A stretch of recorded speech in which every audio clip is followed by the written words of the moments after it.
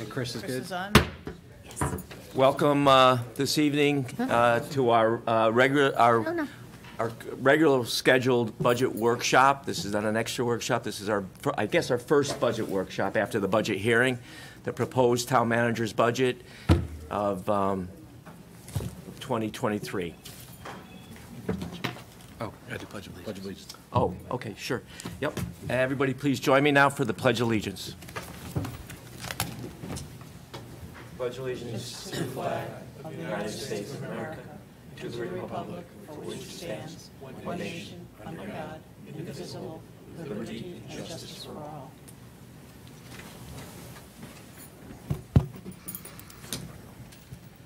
Any comments from the council? No, from the public. Oh, public comment? Seeing none. Okay. No public comment? That's great. We do have one counselor on voice only. Counselor Duff is joining us remotely, but he is voice only so that we can read our budget books on our screens. So, Chris, are you there? I am, and I'm on time for once. All right. All right. Done. Thank you for joining. All right, we're good to go. I think our Finance Committee Chair wants to make a statement. Yeah, just as a start to the budget, first I'd like to thank Ray and Mona for putting together this year's budget. Your first opportunity, Ray, to put the budget together, and it looks like you put a pretty sharp one together, so thank you for that. Thank you. As we go through the process and we go through each of the different departments, one of the things I'll challenge everybody to kind of think about as we go through a budget process of not necessarily dollars and cents, but how do we make changes? How do we do things differently that actually positively impact the budget, positively impact your department, and make it palatable for everybody going forward? No one wants to see a budget increase. It's one of the probably most popular emails we get is, no budget increase, we want it flat, but costs go up each year, and we recognize it. So trying to come up with the out of the box thinking, not necessarily that will impact this budget, but maybe working towards next year's budget. The idea of what can we do differently. And with that, we'll just kind of kick it off and see where we go. Just as a quick overview, the proposed budget for 23-24 comes in at $95,041,306,000, an increase of $2,790,908, or 3%, which equates to a 1.4 mil increase. The bulk of that increase is the result of the Board of Education, which is 67% of the increase. General government has been reduced by 10%. The budget does include planned initiatives for SRO or security for schools, upgrade of the townwide technology, installation of a cricket field, adherence to the vehicle turnover schedule in the highway department, the initiation of the recycling pilot through DEEP. We're looking to keep all the grant-funded projects on schedule. We look to maintain all required certifications, education, and training. And we also have accommodated for the continued succession planning in each department. In addition, I did have one of the planned initiatives, which was to phase in the CRT lunch program. I just want to make a comment about that Gina, the Director of Senior Services, has been working very closely with Mona McKim, Director of Finance and Operations, working through her budget, working through the numbers. They spent a lot of time together, and Gina has gone through her budget and reallocated some of the funding, and it looks like we can accommodate the existing lunch program without impacting the rest of the budget, all internally into the senior center budget. The numbers work out well, just some reallocation. So I just want to throw that out there also.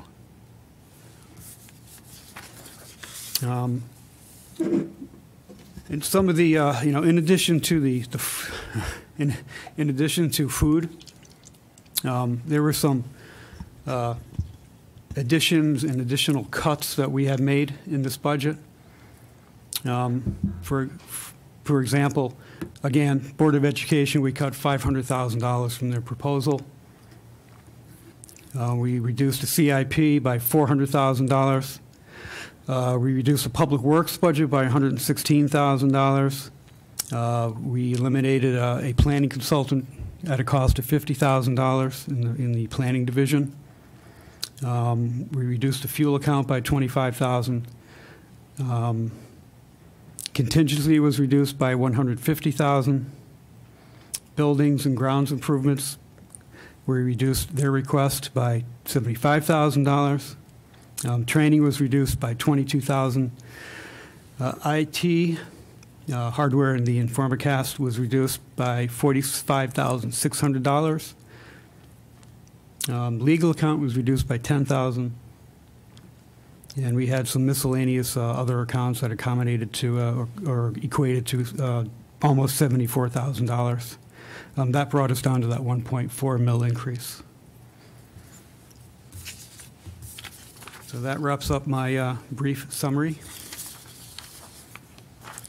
So I guess we turn to the first department. Is that what we're going to do, Alan? Jump right into it now?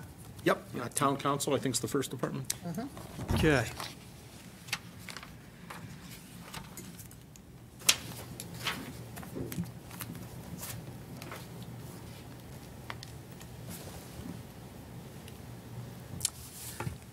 So Town Council budget has had a reduction of $2,000, approximately 4.6%. Most of that was In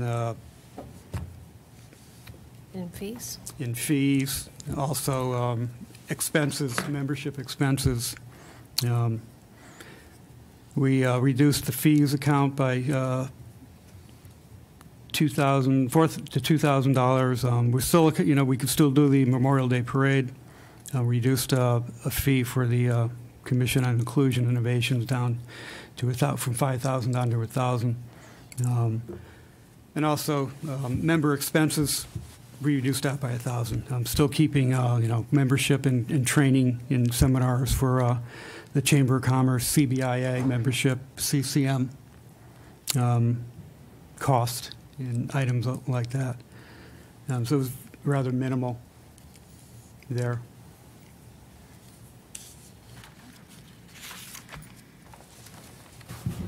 Questions on that page? Yeah, Any questions for Any questions? Ray on the council side? No? Just with the, you mentioned a reduction in costs for the Commission on Inclusion and Innovation. Is there any thought as to, I'm not sure what the spending looked like this year. We still think they can do their work at that amount or pursue like outside grants? Is that kind of the thought on that change? Yeah, after discussions with the Director of Human Resources and Legal Compliance who's staffing that commission, we were comfortable with that figure that programs, activities can still continue. And also there are grants, as you mentioned, available and other nonprofit organizations they can partner with to continue their activities. So that shouldn't be a problem. Great, thanks. If there's no other questions, move on to the town manager. Town manager. Town manager account saw a 22% reduction. Equates to about $71,500. There was an overall reduction in every category, including the the salary differential. The emergency management director position was in the town manager's budget. That has been removed and moved into the to the fire department budget.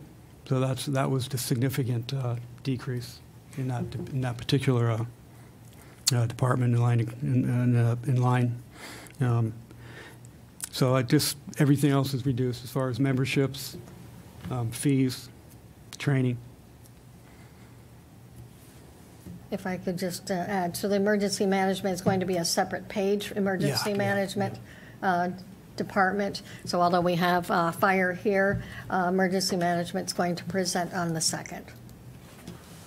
So is that just a shift in dollars from one account to another? That's It's not exactly. really That's exactly. Salary, Yeah. materials, supplies, Okay. correct. Yeah, everything. I think you'll find when he Came out. comes in, he does a slight increase in some supplies or dues, Both.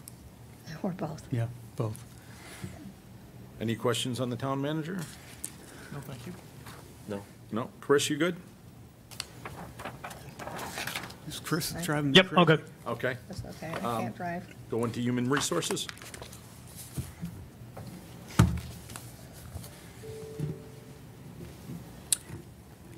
Human resources, legal compliance, and risk management.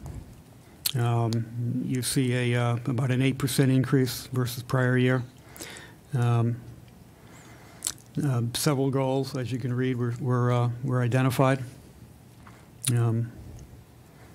Implementation and updated procedures for Fair Rent Commission are coming out of that department. Looking to implement an executive leadership development program, and also phase 1 of director departmental performance management measures and process.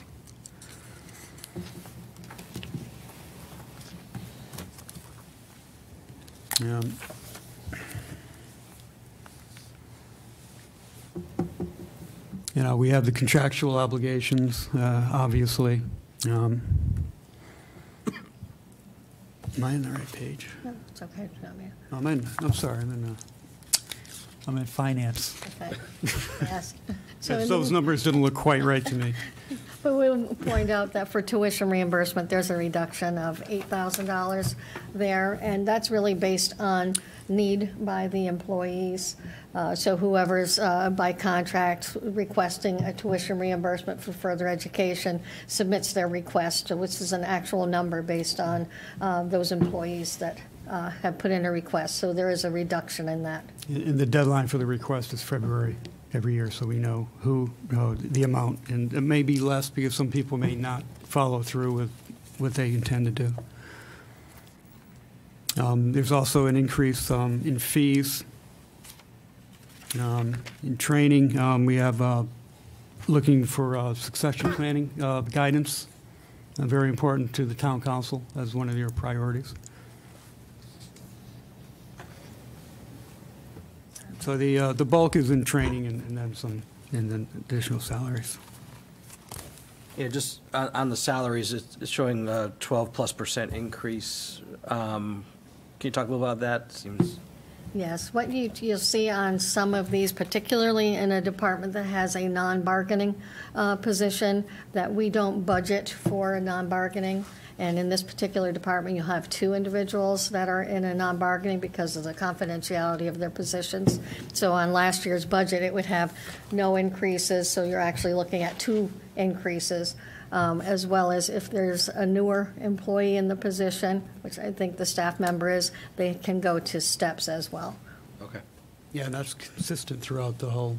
Right, you'll see for those that are just bargaining units, you'll probably see something around that 3 or 4%. Occasionally, if you have a higher or a turnover, those that start at the beginning step, someone that has left, you'll see the cost of living, which is contract negotiated, and then moving the step. But feel free to ask if you see any that jump out. Appreciate the explanation.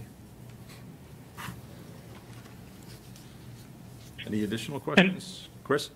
Yeah, you just mentioned, Ray, fair rent. It seems like, given some of the issues that we were having, there may be an increase in activity for that commission. Any impact from a budgetary standpoint that might change the number? No, we accommodated for that increase in activity in this budget, utilizing one of the new employees that was recently hired in the Human Services Department. She is already up and running and managing several cases right now. So we are fully confident that we have accommodated for that.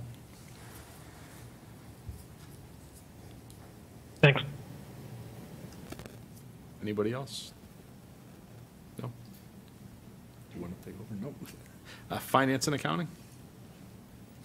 We'll let the finance director Oh, run okay. through that one, right? Let me scroll and then talk. Well, Yeah, I've got it. So what we're seeing in there is obviously an increase in salaries, and similar to what I had mentioned, you've got, in this case, a new position. That would be the new accounting manager, so you're looking at cost of living and step, and then non-bargaining, and we have two bargaining unit positions in there, so it's 10% for that group. In the auditing services, there's an increase of $8,000, 15% on that. It's basically due to a new GASB that's in place. In the audit report, you'll see that there is a very intense section that they're looking at the cost of leases and subscriptions. It required establishing a database to cost present value of a lease, and I won't go into all the other fun things, but it's a rather intense process. So this is not just the auditing of it, but it's the auditing firm was able to outsource, so we weren't doing all of the calculations. This was initially a large number because this will be the first time you'll see this decrease in the future. It was where we had to look at all leases in the town, lessee or lessor, review all the documents, look at the legalities and the value. So this is the first time that you'll see something like this, and it'll go downward after that. Also in technology software, increase in that, and that $5,000 for the most part is what is allowing us to look at this budget document online. We have the photocopier. You'll see things going on with that. Throughout all these documents, as you know, we tried to decentralize photocopiers and cell phones. This 22-23 budget is the first time that you see those numbers. It was our first attempt at trying to isolate what these costs are. I think we're seeing now more of what the true expenses are and making a better estimate of what the departments are really experiencing. so hopefully next year we'll have I think we'll a see tight it. control on that. So that's it for finance. On the auditing fee, do we have a process every 3, 5, whatever number of years where we go out to bid for auditors just to see if we're competitively pricing? Getting better prices, I should Yeah. say. I think historically, we have not gone for a bid, but we do have them come in with quotes, and then we'll bring it to finance for approval. So this will be our third year. They were doing a 3-year process, so I believe the 23-24 would be the third. Okay, and then after that, would we? Then we'll come back, talk to and if we want to take an extension, a quote, or if we want to go out to bid, then we'll do whatever Right, we need to do from that. And it goes through finance, so we'll right. make sure that, because as a rule, they do a multi-year contract on that. So we definitely would come to finance and say, which would we prefer? Right. Great. Just a question on the photocopier and then supplies. So, since you're, I guess, maybe relabeling these or building these categories out for the Yes. first time, so photocopier consists of what? It happens in finance. There's actually, if you get to visit our little lobby out here, there's a very large copier out there that is accessible by other departments because it's a very nice high-speed color. So we were originally budgeting that to be just the copiers that are within the departments, but now we are looking at prorating that because obviously gives us a very inflated look in the finance office. But we do take the staff member in my office actually takes these invoices and looks at each copier, the location, the usage, and we're really trying to perfect the numbers on that. It's a lease, right? They are. Mhm. Yep. And it's one lease? Yes, it is. So one lease providing all the different copiers out? Correct. yes. So the vendor could provide that feedback. They give a very detailed invoice, so it's not a terrible challenge. I mean, we've got spreadsheets and dropping the numbers in and export it up to the financial system. Pretty simple process. And the lease doesn't include toner, tune-ups, paper, right? That's another cost. It's another cost, but we're also putting it into this, because anything's photocopier, whether it be the lease or the usage per copy, is in this. Any other questions? Mona, I have one, just on the auditing services. How many leases do we approximately have as a town? You know, I was actually quite shocked that we're going back to leases from maybe vehicles that are 3 or 4 years. We've got leases for different services. We had about 20 plus leases. Some of them were more challenging to look at. Like, for example, the towers, what do they call us? The electric towers that are out. Cell tower. So those were very old, that had been in existence, so it's gathering the documentation, having someone read through them. So although it's a smaller number, some are pretty in-depth to look at. Okay. And Cell tower. before we engaged the auditing firm, did we look at other companies that do this? No, actually, at this point, it was the option to probably do it for ourselves. It was a short turnaround, or have them, at least create the database and we could take it from there. Okay. He said the following year, it looks like, obviously, we don't have a lot of leases in there, so perhaps if anything, we'd have one in there, and the cost of inputting one would be Okay. not a lot. Alan, just on your comment on the leases, it just jogged me that several years ago we talked about there are firms out there that will take your leases in the aggregate, all your leases, and bring them in under their management, and they can reduce the leases. Did that ever go anywhere? Not through me. It's the first I heard it. As they said, I said, that sounds intriguing. I'd like to know more about that. All right, so yeah. I'll get you a name or two. But there are Definitely. companies that will literally, that's all they do is lease negotiation management, and they have usually reduced by 30 to 40% the cost Right. of your lease, your service contracts. Yeah. Right, your lease has your service contract in there as well. Yeah. Yeah, definitely.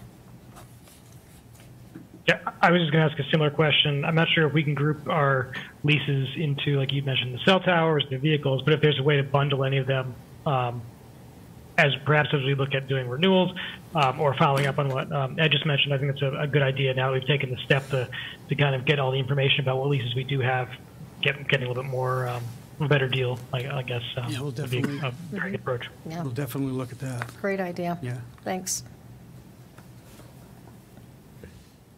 If we're good on finance and accounting, we'll move on to tax collection. Tax collection. Assessor is not here tonight, so Yeah. I am passing him over. All right. Tax collection, pretty basic. You collect taxes, but there's a goal number 2 I'd like to highlight as a major change. The tax collector is looking to increase her activity in collecting back taxes from delinquent business accounts. There's been issues in the past. She would like to develop a program, which I believe she's working on, and has been thinking about. So that's just one of the goals that I just want to let you know about. That's highlighted under this particular department. Is there any sort of new activity associated with that change, or not activity, any sort of funding required for that change, or just a program she's working? Yep, no additional funding, just changes in programming and policy and a little more field work. That's all. So this isn't showing an additional cost associated with that? No. Okay. No, that's entirely in-house staff. Yeah. The department also has seen a vacancy of one of the technical assistants. You may recall in my proposed budget, we are proposing to fill that position as also as a cross-train for the vacancy in the assessors department, which we'll talk about next time. Both departments have a vacancy, same level. I feel that this particular position can be cross-trained to accommodate both departments. Both departments, they work closely together, and they both are very familiar with their each busy times of the year. So they will be able to work, the directors will be able to work together to manage this floating part-time position, a floating full-time position between both offices. And logistically, they're right next to each other. And they actually share a room, so they can pass back and forth very easily. So we're saving the equivalent of one full-time position then? Yes. Yeah. Just for looking at the screen, you will not see it in the tax office, that the two, initially when we were creating the proposed budget, one position was vacant, and then the second came. So you'll see that it'll show the one position in the tax office. When we review assessor, there will be a decrease of one full position. I think ultimately we may put the cost share across two departments for adopted, but still the dollar impact is reflected on one department page. So when you job share like that, how do you determine who the employee reports to? According to Human Resources, who has already just told us that, yes, it can be a shared position. So I think we're confident that we're going to be able to do that. Yeah, it is still shared. It shouldn't be a problem. And if it does become a problem, it becomes a management problem for me. I will take care of that. Any other questions? No? All right. Tax collection, central supplies. Central supplies. Going through the big departments first, huh? In numerical order. You want me to touch on that? Yeah, one? we're going to, because it's such a, Yes. exciting. Central Supplies is it's really a page that's doing exactly what it says. It's those larger expenses such as the copy paper, where we're doing a bulk purchase and a number of departments are sharing.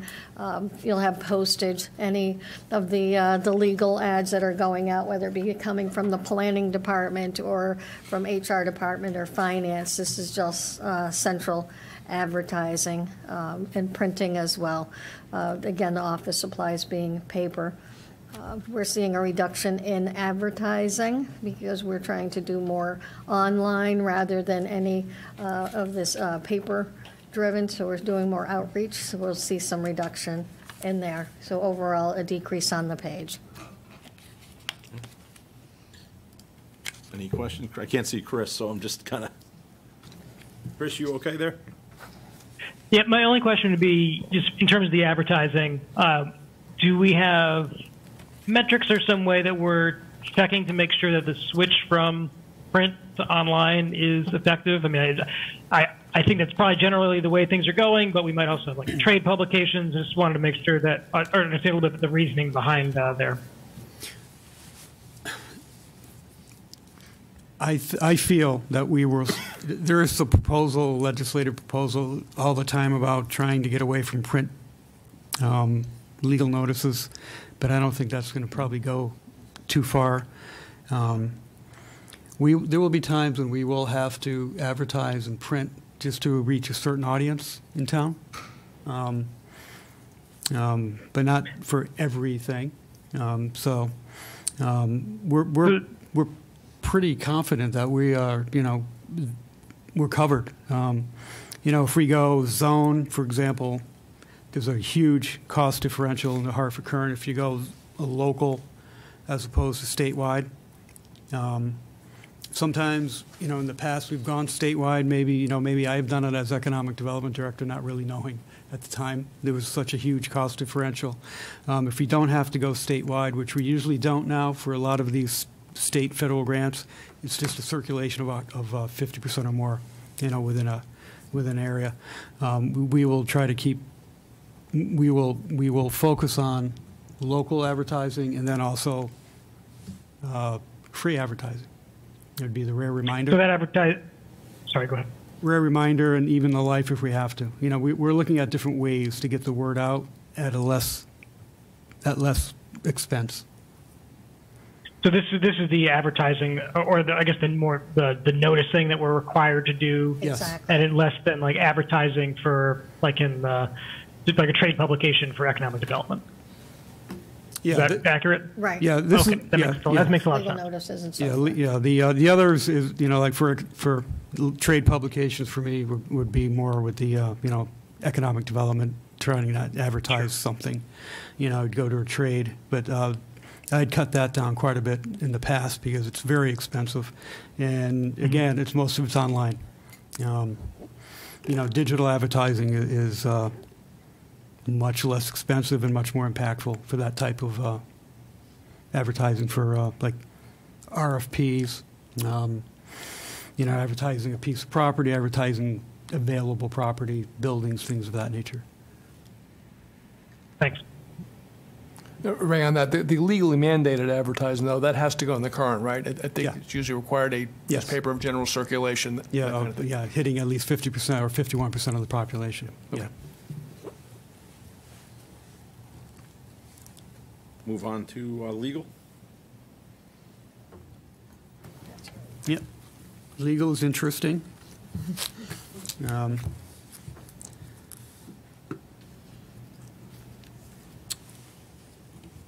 We are looking to reduce those costs as much as we can, even though we have quite a bit of activity currently.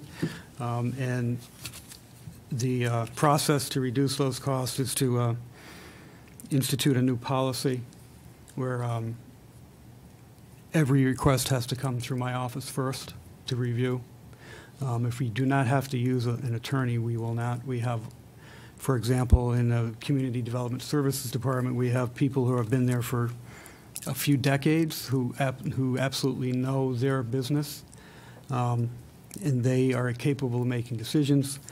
There are times when, if I get a request, I can maybe make a quick phone call to one of our attorneys and avoid an official legal opinion request, which will cut down on the costs also. So that's what we will be implementing in this year's budget. And really, that's the size of it for legal. I just guess I have one, on the tax appeals portion, that's the biggest decrease. And while we're decreasing our fees, what is the cost to the town of not pursuing these type of items? Or what's the approach that we're able to reduce that by $15,000? Because of the reval, is basically that he's going in for reval, so this will be the peaks and valleys. We'll see it, definitely it'll pick up. Okay. So we've only got a handful of existing cases that are in existence now, and then as he goes through the reval, then we'll start seeing them when the information is out there. So we'll see the decrease this year and probably the increase in the following. So this is the one-year dip? This is the dip. Okay. We have to enjoy it. The calm before the storm. We counted it. Well, that explains why we're seeing a decrease.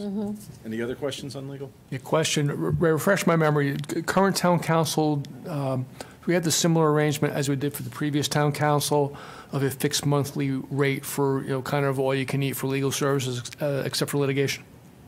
You know, we do not have a retainer. We had a retainer under the previous town council. It's general fees. We have also an account for labor. We have a labor council also. The point is, that every task is being billed hourly now, though, right? With Yes, there's yes. no flat fee component to it anymore. Correct. Okay. Has that been explored with new council? I mean, you talked about trying to avoid contacting council and trying to handle more of these things in-house to avoid the expense, but flip side of that was when we had a fixed fee arrangement that you could make use of the legal resource without worrying about any additional expense. Didn't they offer that as an option when we were pricing it? We had that under Mirtha Kalina. We had a retainer. Right. I wasn't really involved much, except for whatever I was working, economic development or farmland. But it could work out that way in the future, depending on who we work with. I really can't talk to that particular question, as far as if it worked out or not. Well, yeah, my question was the current arrangement, so you're saying that's not Right, the case right now? Correct. Okay. Yeah, we just have the hourly billing, then we have, and there are different levels of billing depending on, who we access. Well, and how understood. it is. I just put out there that it's, I don't know if we're locked in contractually or if it's something that can be explored, during the term of the engagement. I mean, obviously, it gives us that element of predictability, that I thought was a benefit in past years. So if it's possible, again, I don't know if we're already committed out of that at this point, but it might be worth looking at if it's a possibility. My guess is we would be able to have at least discussions with them. I don't think that's out of the picture. I think that's something worth looking at. Okay. We'll do that. This is kind of related to legal. Do we have any ability to recover legal fees, say, from the concierge situation or anything like that? And if so, you're probably not budgeting any of that, I would imagine, because you really don't know. Yeah, we can't really predict that, but And that would hit the revenue side anyway, right? in certain cases, we would consider going after legal fees. But we're not budgeting anything because it's too hard to. Right, right. Well, I mean, I think with a town, realistically, you usually defend it. I mean, Well, no, but concierge is like the one. That's one situation exception, yeah, but I think that's kind of a rarity. But usually, a property owner is suing to No, for an I understand appeal, that. property tax bill, that kind of thing. So you're usually on the wrong side of it as far as claiming fees is Yeah, concerned. concierge was kind of the one example that I was wondering. That and other blight issues and, Right. enforcement issues. Are we good on legal for now? I'll move forward with probate. Okay.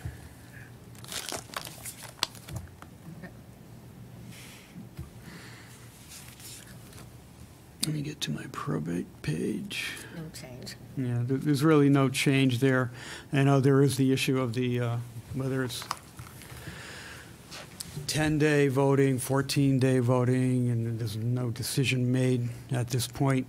So that's, this is probate. You skipped probate. we got to get to registrar. Uh, We're We're there gonna next. jump. Actually, there's two. We got town clerk too before that. I'm sorry. No I change apologize. There's on, no change. I'll go. There's no change on probate. We'll get information as we get closer to the adoption. This comes from, Newington is basing it on Grand List. They have not completed their numbers at this point. Just a con. Sorry. You're throwing me off. You should be sitting at the back table. Every time I look up, I'm looking at you. For registrars? Sheesh. Yeah, Any town clerk. questions on probate with no change? All right. I do anticipate some questions on registrar of voters. So, Yeah, yeah. I think you got town clerk next. Oh, registrar. No, it's not. Go for it. Different order than that. Yeah. I'm going to recuse myself since my husband is a registrar of voters, so I'm going to leave the room. Somebody please come get me when you're done. That's all right. You got it. Is that the dinner break? Okay. Brilliant. I like that one.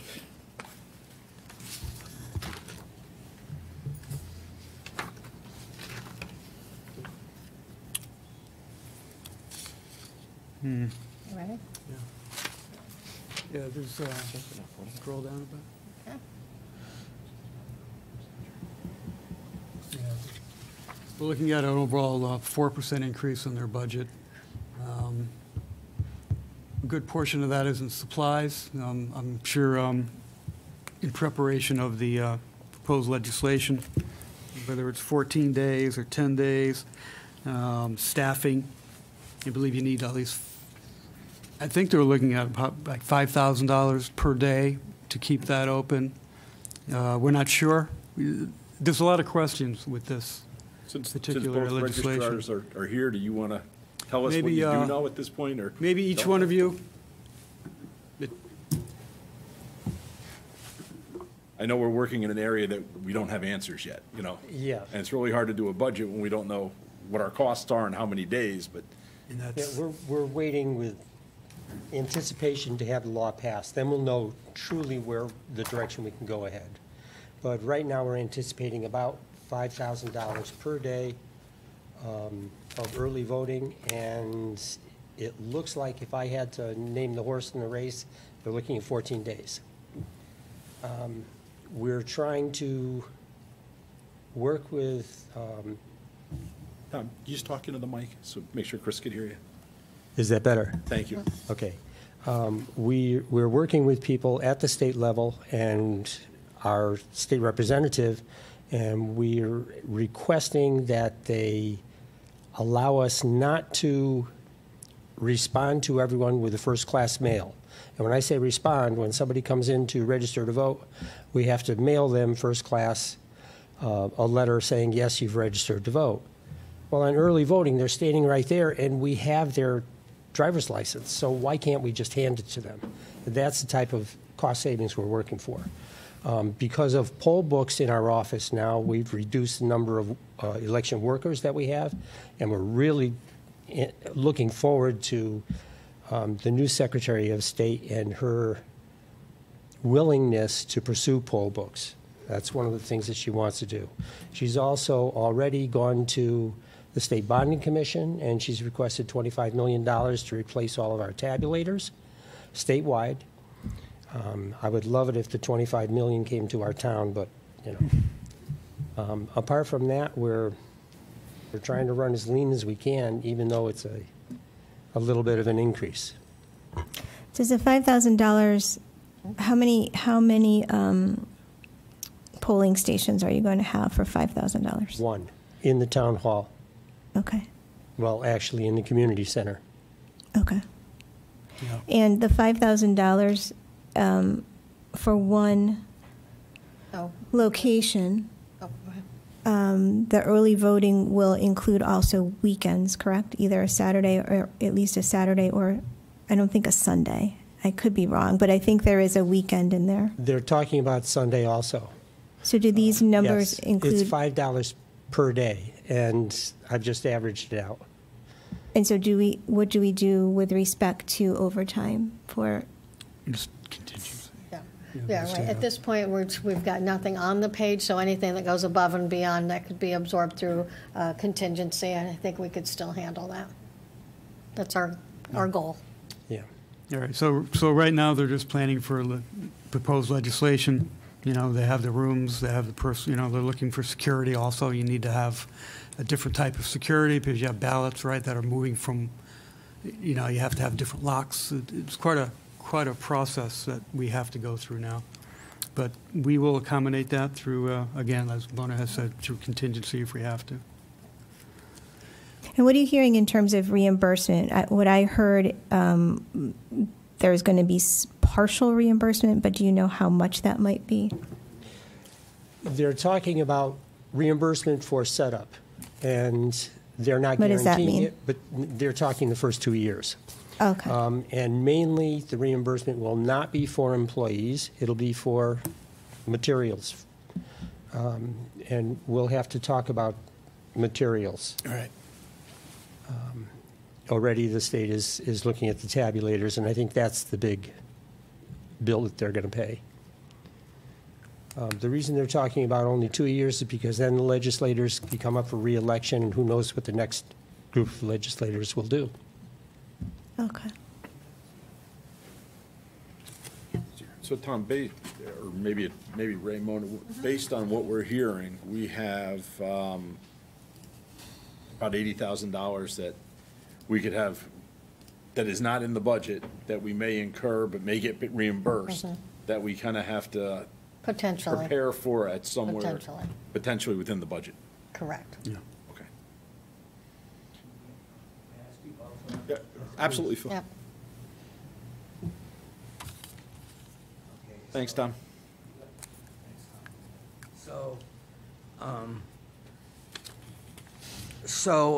Let me get this down a little bit. Can you hear me okay? Yep.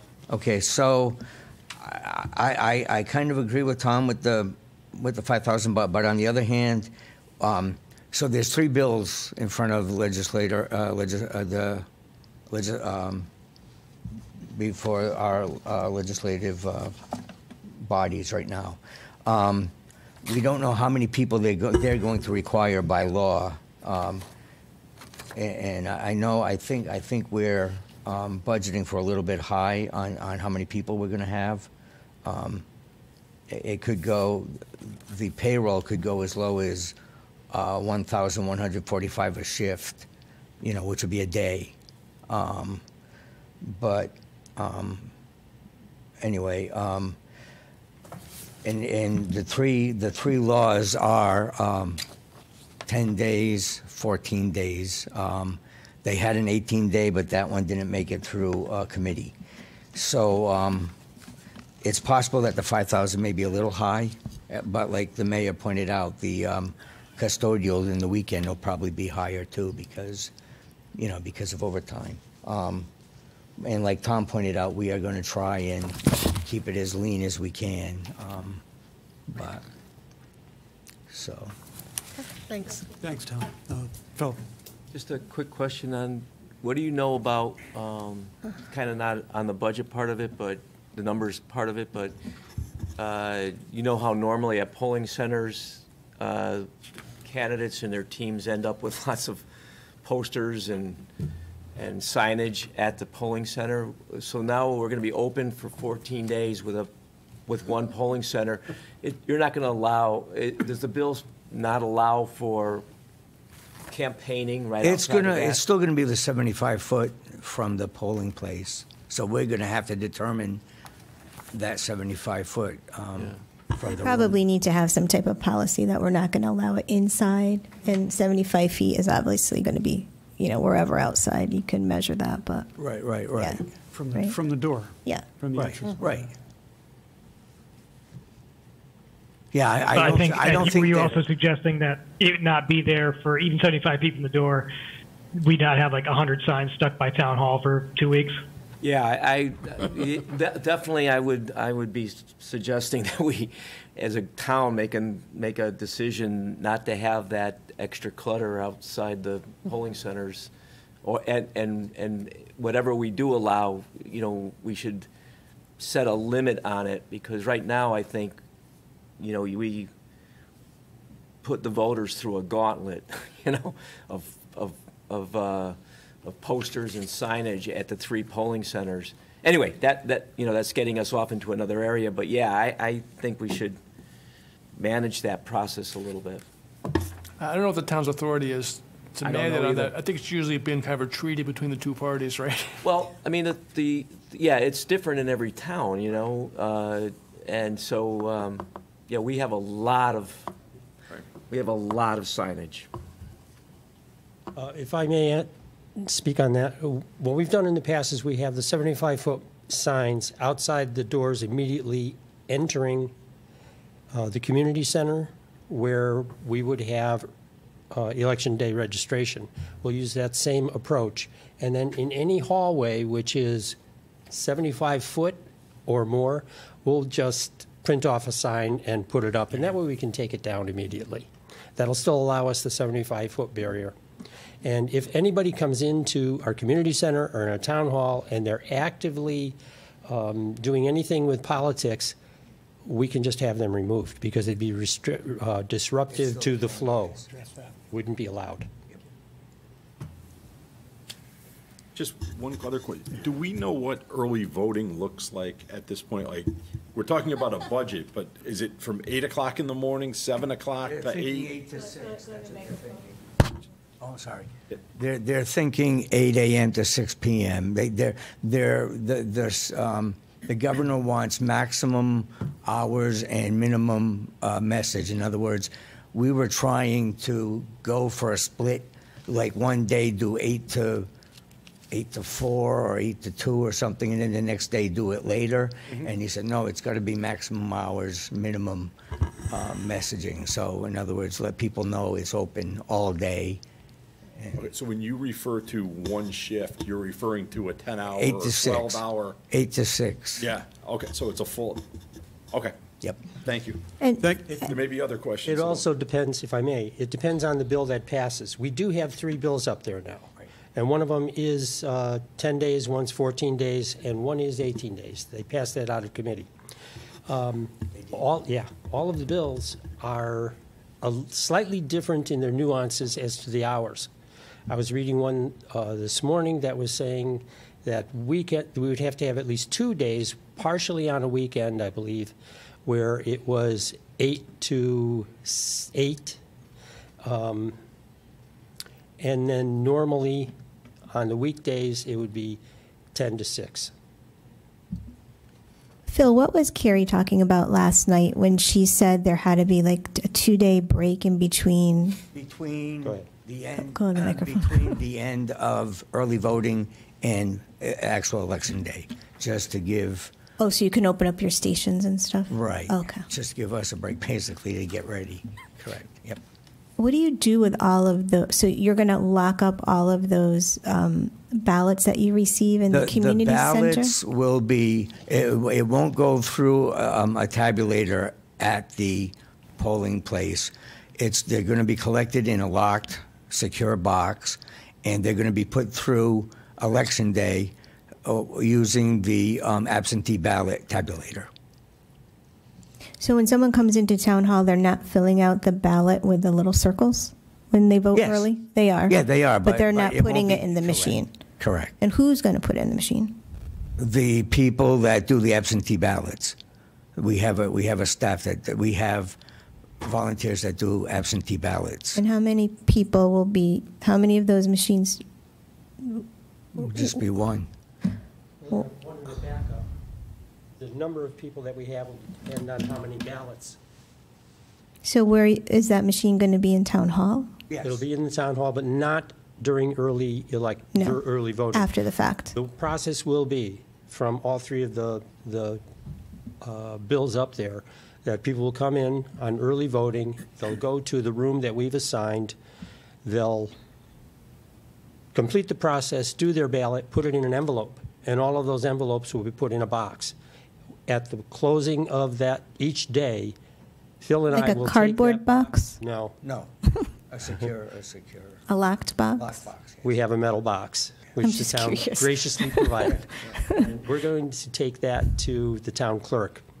Who's who- going to take that to the? Phil and I. The two together? Together. Okay. Because the It'll go in ballots her can't be safe. with one person, Okay. And you go in your safe. and they go in the safe. Sandy has agreed to have one of her staff or herself Okay. here in the extended time so that she can receive them. Okay. And then it becomes no different than when you do your absentee Exactly ballot? right. Correct. Cool. And And just a quick question. So does this go in effect this year, or is it a case where the law gets passed and then next year Well, it would be in effect? Or do we not know until That's a good question, whatever Chris. passes? the Secretary of State is trying to push for this year because, as you know, next year is a presidential election, and she wants to kind of use this as a testing ground because obviously the percentage of voters in a local election is different than the percentage of voters in a presidential year. So she's trying to get it for this year. We'll see. We'll see what happens. So in terms of the impact of our budget, it's just one of the many other unknowns that we currently have to deal with. Absolutely. I have to say, though, it's my understanding that it's going to happen. I know that CCM kind of took the position like there's 3 bills out there, they passed committee, it's going to happen. And even though every single mayor is crying about it, and first select man or first select woman, we've been told at this point, get ready, right? Because like you said, they want this to be the testing ground for the presidential election. Just to jump back onto a budget item, if you look under the salaries, you see a 7% increase. That reflects they have not had raises in 2 years, so we're accommodating that in this particular line item. Thank you, gentlemen. Thank you. I guess we'll move on to town clerk. I'll move your paper. Okay. Okay. Town clerk, Me. Oh, Oh, we gotta get Mimi. Thank you. Oh, okay. Mimi. Not like we were voting on it. I forgot.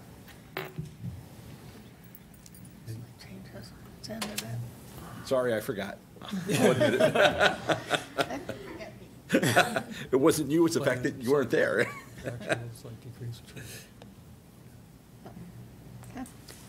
All right, Town Clerk.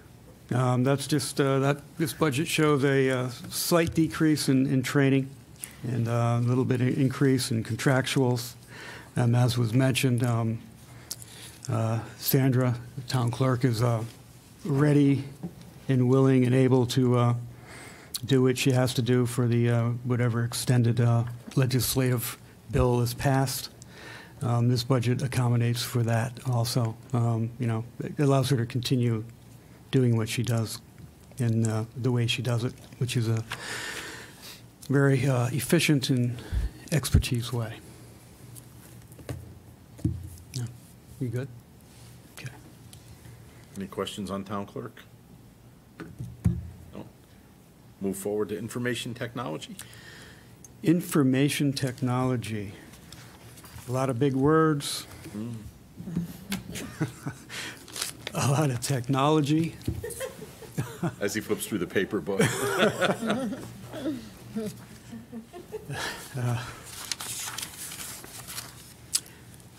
So there are some significant changes coming down the pike that John Nowakowski has planned for and proposed, and we've adopted for this proposed budget. Aside from the some of the increases and decreases in contractual services, a major component of this proposed budget is utilizing what's called and I'm not a techie, but it's Microsoft 365 that many of you probably use in your own way. By signing up for that particular item, that will functionally replace, I believe, 6 or so existing what we call points. Yeah. 6 what? Let's go to the point solutions. Yes, point solutions. Yes. Yeah. I'm trying to be technical here, and I'm trying to avoid calling up Mr. Nowakowski at any point in time here. I'm sure he appreciates that. Just waiting for you to say artificial intelligence. But I'm not doing very well right now. And I'm just, You're doing fine. Yeah, so basically it's taking on, we've got several other vendors, so you'll see decreases in, for example, the maintenance contracts line. The Microsoft 365 is going to be an all-encompassing, is going to take care of the contracts that we have for mail service, for storage, for a variety of items that we've invoiced separately. So it's going to kind of do a collaborative approach, which is something that we needed to do. So we're looking at, it'll strengthen a lot of our technology abilities. This is something that we are pointing toward. I think I'm going to jump a bit to that information technology service line. About the $17,000, we've got a one-time cost in there is a risk assessment. That is definitely something we need to have every 4 to 5 years. It's something that's coming up during our audit reviews that we need to be prepared for. And this is an outside service, just looking at the systems and processes that we have. So we're looking at putting that in place, and then the Microsoft 365 will, in a sense, go hand in hand with that, because it's going to show that we are going in the direction of better security and have us prepared for that. yeah, I mean, in my language, that bring it down to me. It's important that this budget preserves and plans for the cybersecurity risks that we have to plan for, as Mona said, for the auditing, and also even if we go out to bonding again, or selling bands, that's one of the first questions they ask. So if we have this in place, which we have planned for, You know, that was a priority for us, make sure that we are secure. And also, it's a decrease on equipment, really, you know, storage into the cloud now. You're moving to the cloud. Yeah, yeah, and, you know, the equipment takes up quite a bit of capacity, so, and it's also becoming obsolete, so, you know, that's another benefit that we plan for in this budget. Is that? And we did find it was compatible with the criminal justice, so that was an essential that we had to be sure that whatever we were going in, whichever direction, was compliant with that as well, so that's being unique to municipalities, but. Yeah, and the utilization of existing templates within the program that we can utilize for policies. Was there a calculated savings, future savings on this already? I'd say. I don't think we'll see it in this budget, but Right. You'd probably see it probably a bit later on, perhaps, but we don't know. As technology changes, we may think it's a savings today, but, you know, the prices go up for next year, and we're looking at something different. But I think the consolidation of that and removing so many other endpoints is the value in that. no, that's absolutely Yeah, correct and of on that. course, I said, just hopefully we can even see it in a reduction in a cyber policy. We have to get a cyber risk policy, and you know, even though it just sounds like another insurance policy, it's I'll speak for definitely working with John Nowakowski on this, and then from the insurance side, it is a challenge because there are so many expectations of security in place, and that if we don't have some of these tools like a Microsoft 365, you know, they may not necessarily want to honor us that policy. So we've been fortunate so far, but we're ready for this.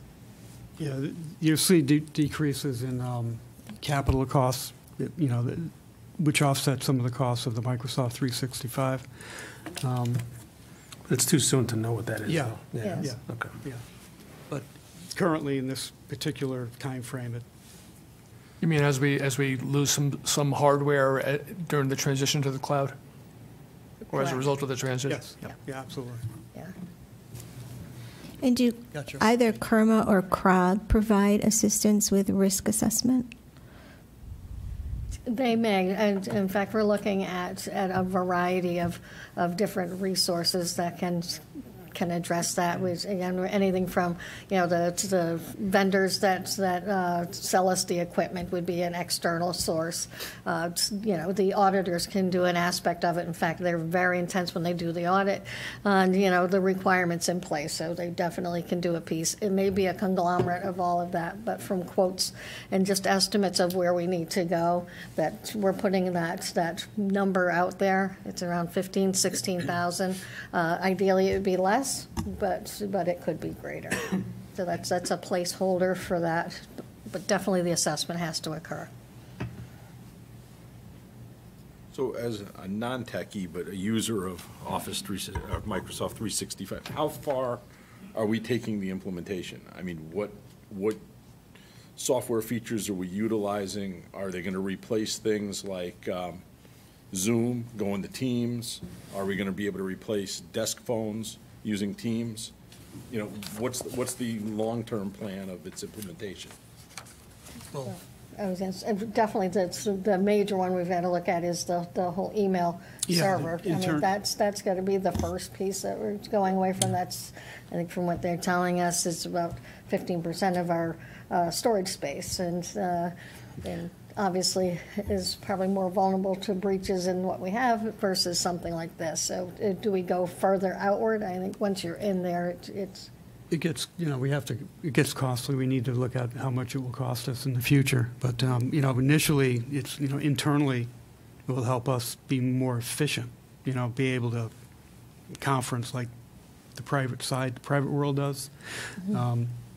And also, you know, look, I believe it also will help us with the long-term video, you know, archive storage items of that nature. But, you know, once you start going further and further, the costs do escalate. So right now, we're just trying to get in the door, you know, replace what we need to replace, Right. you know, to keep us moving the next, you know, 3 years or so, 3 to 5 years. Well, looking from the software side, like right now, we as a town use Zoom for our town meetings. Could we eliminate Zoom and use Teams? Is that allowable? One, is it allowable from the state side? But two, could we now get rid of our Zoom account and move utilizing Teams? Well, I'm not sure if they would go that. It entirely depends. I don't know. It's something that, at our level, we didn't discuss, but I can't imagine why we couldn't move to Teams instead. Since John's here, could You wanna do could we Teams? ask the expert? Happily tag you out of this one. Well, I think maybe one of the things we want to look at as we move forward, it sounds like the transition to Office 365 is really the first phase of implementation that sets us up for other things. So what does that pathway look like over the next couple of years once we make that initial jump in terms of consolidating other point solutions? And the other thing, like Alan mentioned, getting rid of desk phones, and what other savings could we use once we're on there? I think a lot of us, I think, would be very interested in seeing what that might offer, what that path looks like. Sure, It's Chris. probably a multi-year project, I would think. Absolutely, definitely going to be a multi-year process.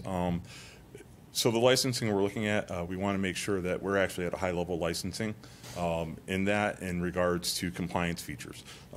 Things like being able to e-discovery, FOIA requests, CJIS compliance, audit compliance, templates to make sure that we're using proper framework, and so that we can be approved in case of having to do cybersecurity audits or things like that. Even the state requires cybersecurity audits nowadays.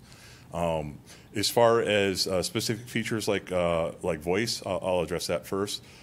It's a possibility moving forward. It wouldn't be day one. Probably not even year two. If we were to move the voice, it'd probably be year three.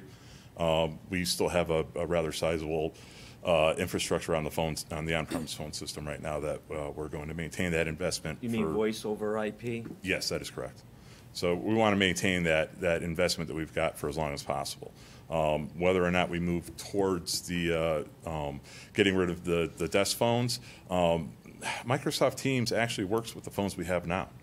I specifically have looked at that, and the model of Cisco phone that we have now with the proper firmware will actually work with Microsoft Teams over a SIP connection. So we're actually very fortunate in that regards. As far as getting rid of our Zoom client, we'll have to see on that. The Zoom is tightly integrated with what we do for YouTube and a few other ways of getting out. So the Zoom client, the Zoom account itself is less than $2,000 a year. It's not a bank breaker per se, but it's something that we'll look at. If we can integrate it properly, we'd certainly do that as well.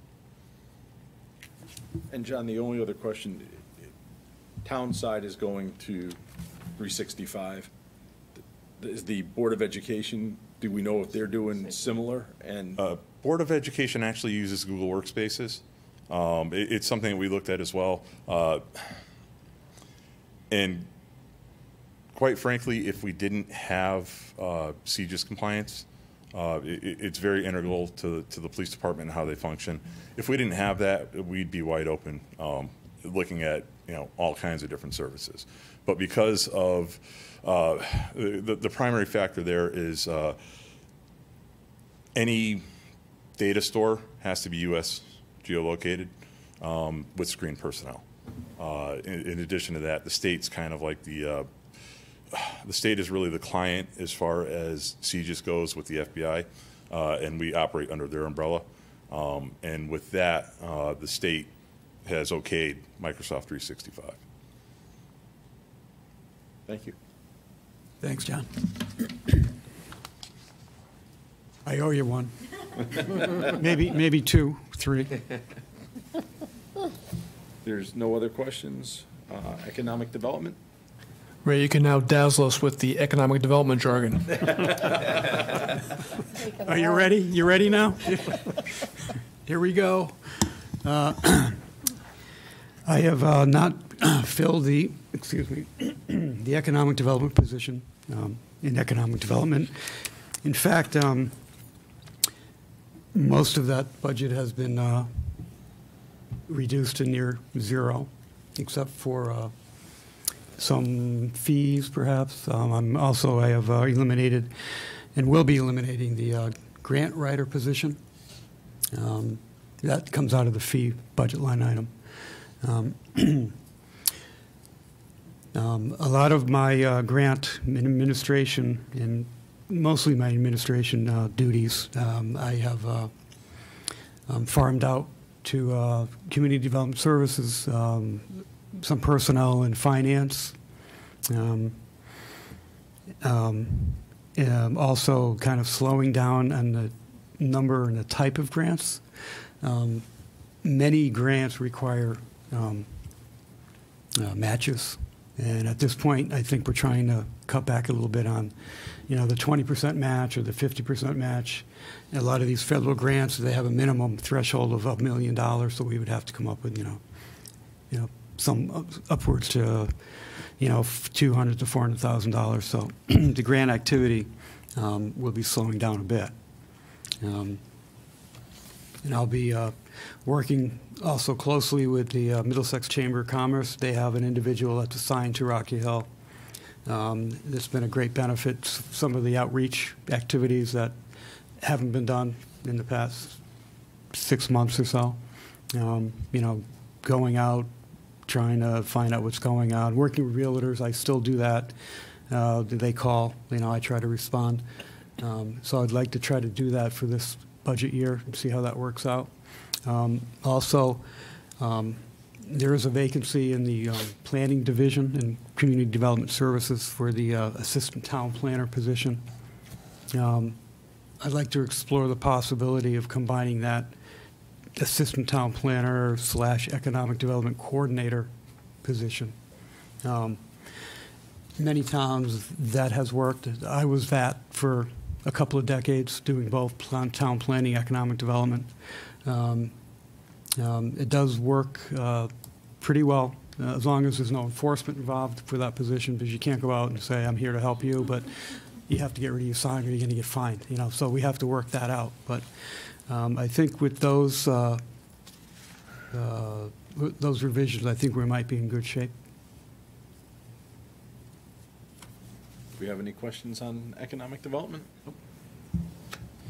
All right. We'll move on to item B, public safety. Go down to fire admin. Supervision. Fire supervision. Yep. Fire supervision. Is that administration and? Yeah. It is. Yeah, administration. I should look at the big screen. Okay. And go through here.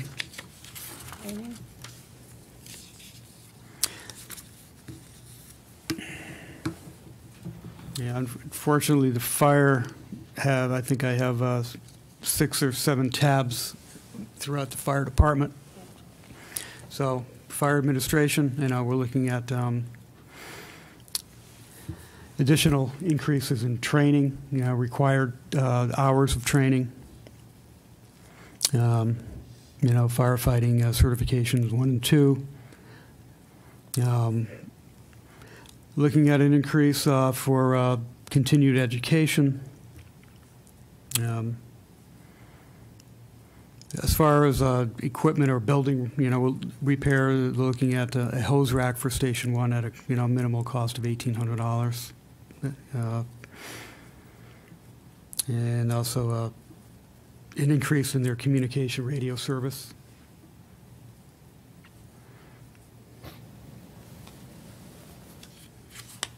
That's for those non-warranted Motorola's. Yeah, That's why you're seeing an increase in that. So those are the ones that are not warranted, so it's a kind of a pay-as-you-go situation, the increase in communications. Yeah.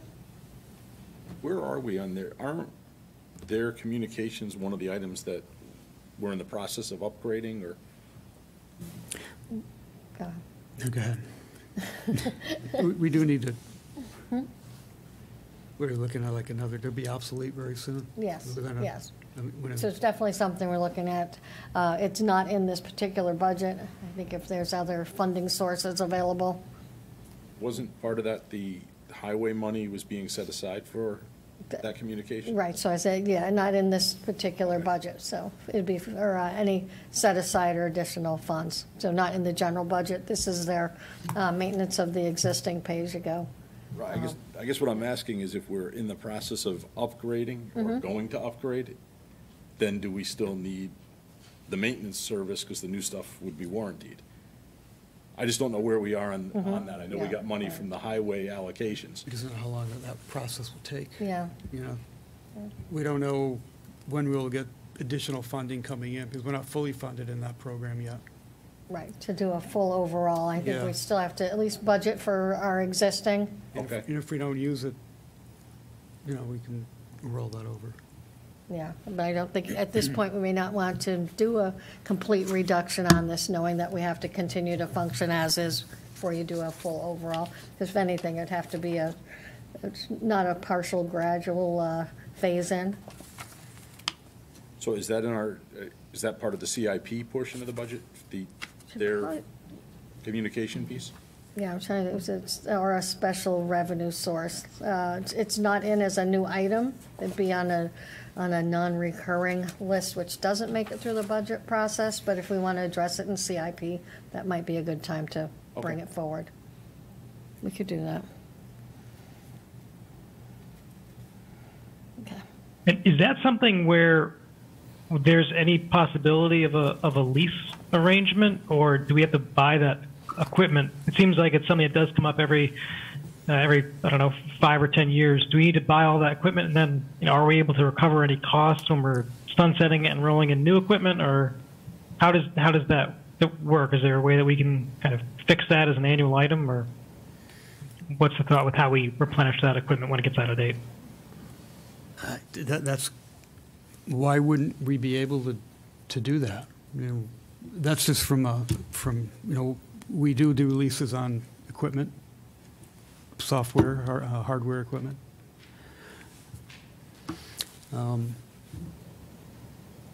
We can certainly look into it, trying to avoid calling up the fire chief. Well, he's here, we can give him his 3 minutes. 2? 2? Do we give him 2? Like 2 minutes. Regarding communication.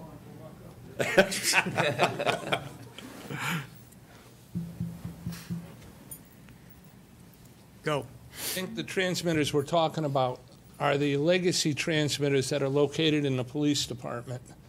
We're looking at about $100,000 to replace them.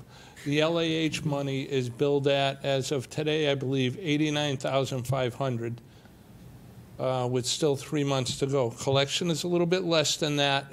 We're looking into that today based on some of the conversations we had last night, so I don't have those exact numbers for you, but I want to say the collection rate's close to 70,000. Right, yeah, you're looking at probably, it's consistent. I don't think it's alarming. I think someone maybe gave a different impression of where you are with that. I think you're doing very well. Right. It tends to be a 60-day turnaround, and I don't see any peaks or valleys in that. I mean, the usage is frequent, so you're right. You're probably of the 89, you're probably running at about 68. So you're at a 60-day turnaround, which is normal on state reimbursement. We had a heavy month in March, so you'll see those numbers come up shortly. Can we lease those? As for leasing, we are meeting with them Friday to ask that exact question. Okay. Typically, we also asked about, there was a question about value, trade-in value, sunsetting. We typically run those till there's barely any value left. I can tell you on these large transmitters, there's hardly any value in there. When we replace portables and we replace them because they're no longer serviceable parts-wise or program-wise, when we go to turn them in for some type of value, they say just drill a hole in them and throw them out. That's how long we use these. So I hope that answers it, and I think I hit the 2-minute mark. Thank you. Ray's got the big Thank you, book Mr. out, Gary.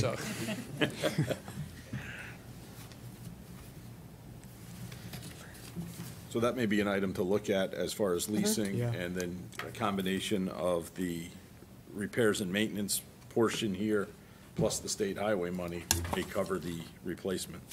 Okay. Noted.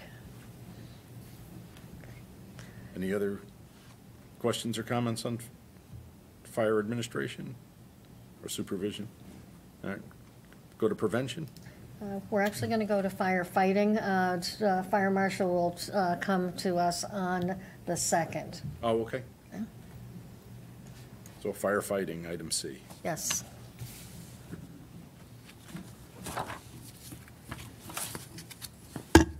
Oops. I'm scrolling. Okay.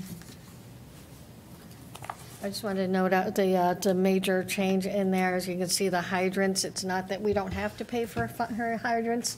That's being transferred to the fire prevention for the fire marshal that's overseeing that particular account. And the pension number is as given by the actuary, so a slight increase in that. Yeah, and a major component or change or addition would be turnout gear, helmet replacement program. Many of the helmets are obsolete at this point, so we need to get the firefighters the proper gear. So it's a multi-year replacement program.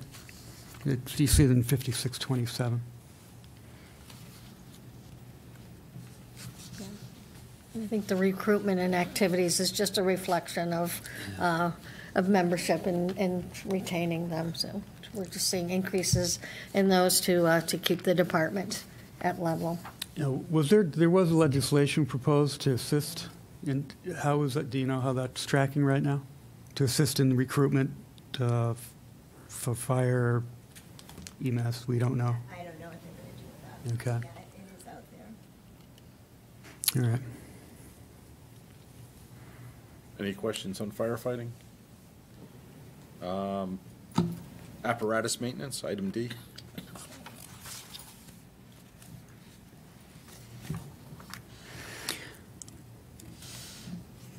Not much of a change. We're just looking at, the Salaries. Hmm? Salaries. yeah, salaries, and then, continuing maintenance, tires, batteries. Some hose replacement, line 5736.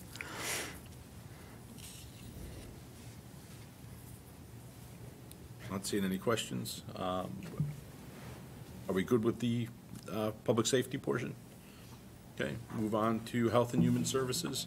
I would just note on that, for the apparatus, that there was actually a cut on, remember our miscellaneous 70,000 did occur in here, so we did make that reduction on there, although it doesn't show. There was a request and we cut back on some of the parts in the entire line. So it looks like it's a low increase, but we've actually made adjustments on that. Okay. All right. Ready?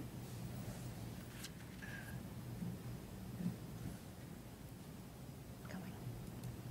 I'm a slow driver. Services. I didn't realize you were the one driving. You didn't? I thought you were in the back. Yeah, it's all by I'm yourself. multitasking. Human services. Yeah. Okay.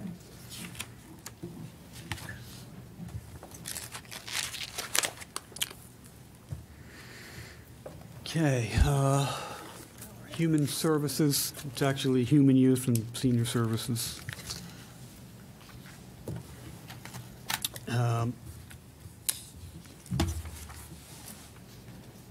You'll see on the full-time salary, the first line item, a reduction of $52,000. As you may recall,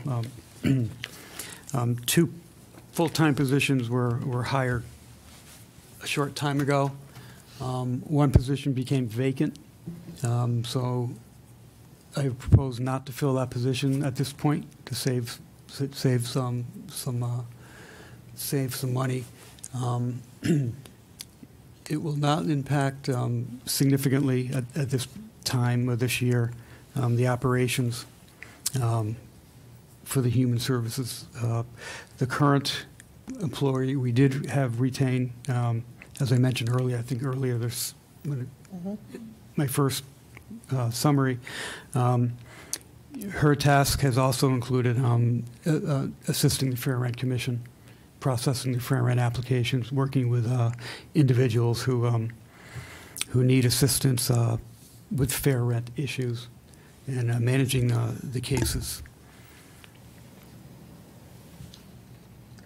And I think we had reduction in tenant evictions, which is done more, they're taking a more in-house approach to that rather than the outsourcing. Yeah, they have, I believe there are 2 storage containers, 1 storage container, as I've said, that we are using now as opposed to what the past practice was.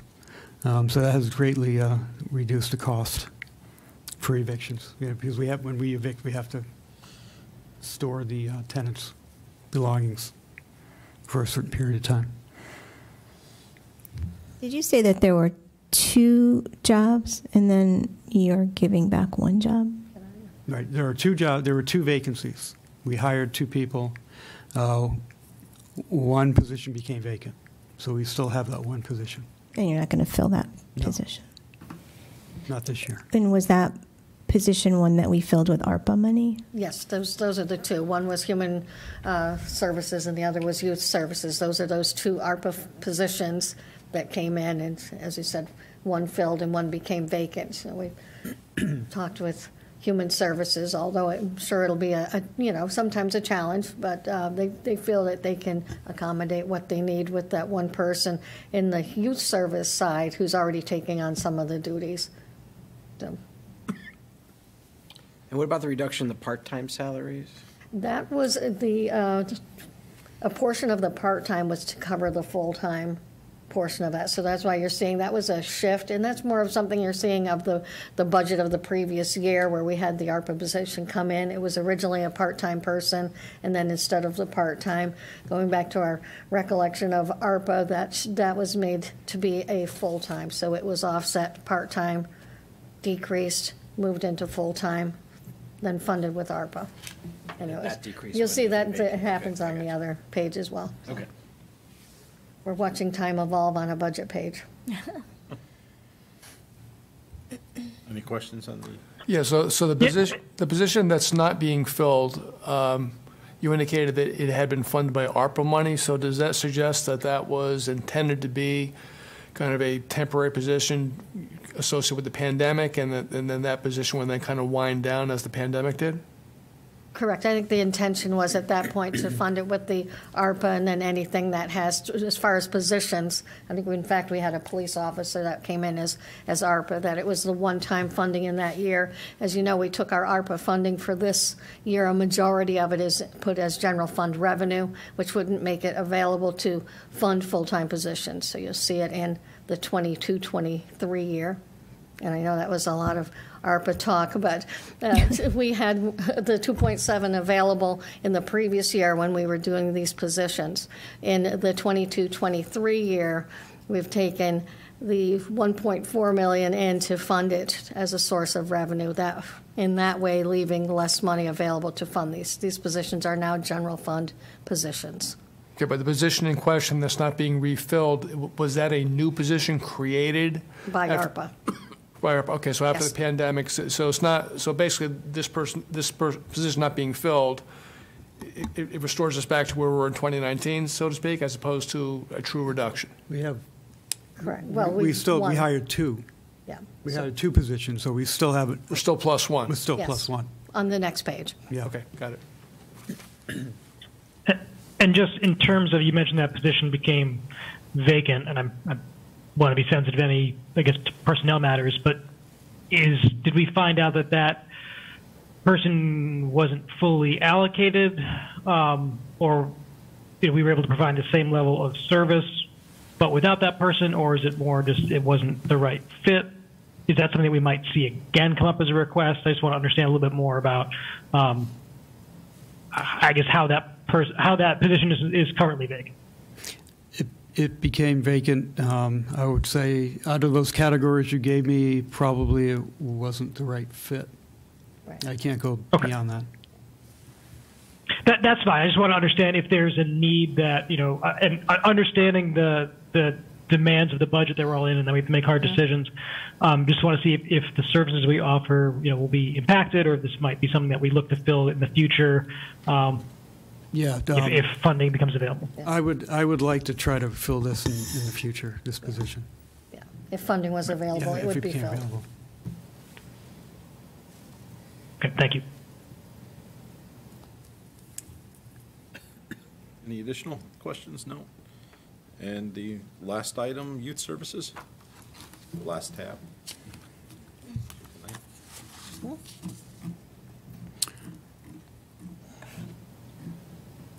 Well,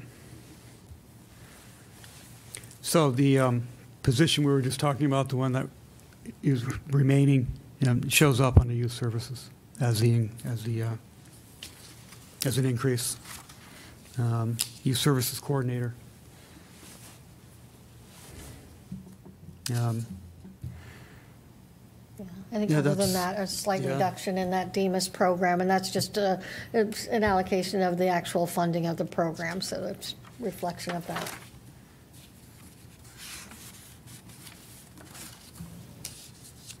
Any questions on youth services? Is the youth service position, is there any sharing with Board of Ed, or? It's not. No. No, we're not sharing with the Board of Ed, no. No. I'd say indirectly assist, but not a shared. Yeah, they JRB work and so with, forth. Assist.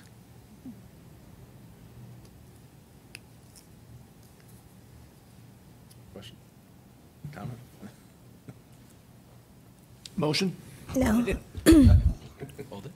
I know that we're not supposed to get involved on the Board of Ed side in terms of how they spend their money, right?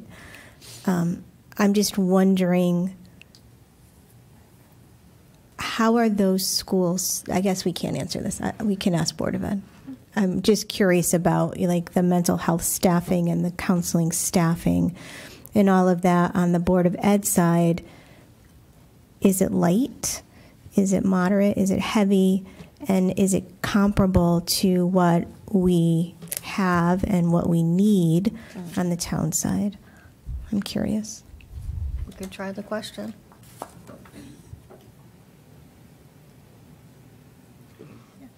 Any other questions? If not, entertain a motion to adjourn. Motion to adjourn. Second? All in favor? Aye.